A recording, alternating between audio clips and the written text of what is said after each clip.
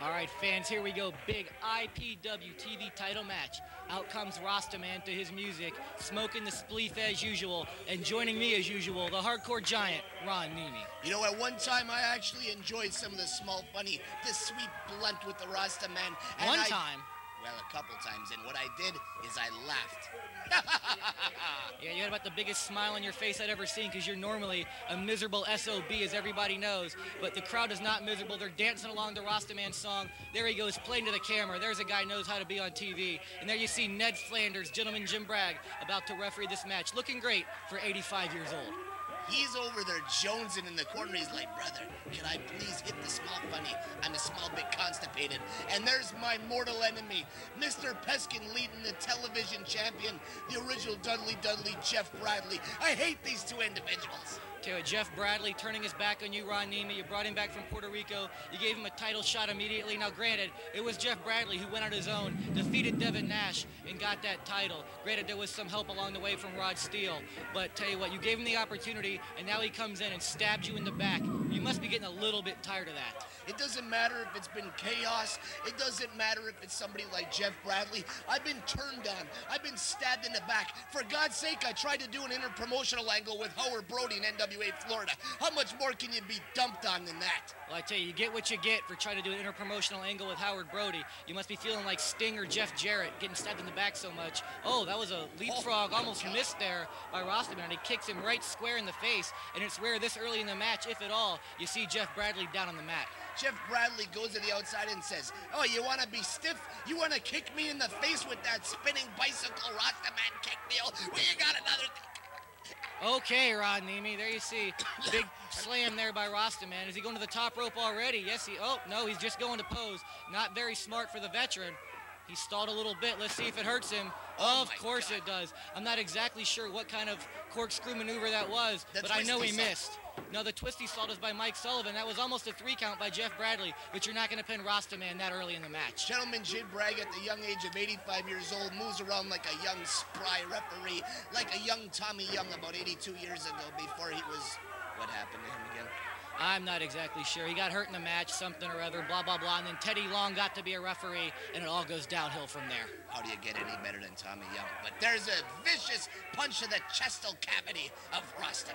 After he about ripped his nose off there, these two guys, I tell you what, Dudley, O.D.D, Jeff Bradley, whatever you want to call him, he's used to being a hardcore competitor here in IPW, and some of those hardcore tendencies are coming out as he rips at the nose, rakes at the eyes of Rastaman, but he's going to have to be able to do a lot more than that to put this tough veteran away. Both these incredible talents will be at IPW Reborn on February 23rd. That's Saturday night, 8 p.m. at the WrestlePlex. Rastaman not selling again, which he's legendary for in the WrestlePlex. He's like, no, Jeff Bradley, that doesn't hurt this big coconut noggin of mine, but this does, brother. See how it feels? Eat the turnbuckle, my friend. He was waving the finger a la Hulk Hogan versus Earthquake at SummerSlam 90, but there you see a low blow to the McGroin. We seem to have a lot of those here in IPW, Ron Niemi. You'd think Dusty Rhodes was calling the spots in the back with all these nut shots, Aaron. Oh, I tell you what, I don't know anything about that, Ron. But what I do know is Rastaman still laying on the canvas. O.D.D taking his time a little bit, a little surprised. Maybe he's a little winded, not wanting to show it. But I would not be taking this much time going against a guy like Rastaman. I'd be trying to get the victory and get the hell out of Dodge. Jeff Bradley walks across the ropes and drops a vicious elbow across Rastaman's chest. And he covers him for this got to be it. 2, no, Come on, not Jim quite a Bragg. 3 count. That constipation's got to be getting to him just a little bit, Aaron. Yeah, it must be just a little bit. Seems like every time he's around you, he's a little backed up, Ron Niemi. But what I don't get is you were just cheering and hoping Jim Bragg would go ahead and count the pen for Dudley. I thought you hated that guy. Well, I got plans, I got motives, I got what. I want that TV title. I want in the camp of 911 Incorporated. If I got to send Mike Shane after that title, if I got to send my newest friend, Jet Jaguar, I don't care who I got to send for it. Dudley's going to pay for what he did to the hardcore giant, Ron Niemi. I tell you, Jet Jaguar back in the fold of 911 Incorporated. You guys are stronger than ever, and you've got the fans behind you for once. I never thought I'd see that, but we see this all the time. Jeff Bradley bidding the rules, choking the Rastaman, but he breaks it before the 5 5 count, and there's nothing wrong with that. You know, you come to the Florida WrestlePlex, you can call at 727-526-6778, and we'll teach you the fine art of choking the life out of somebody. We'll teach you how to come and be one of the best professional wrestlers that the independent scene has ever seen.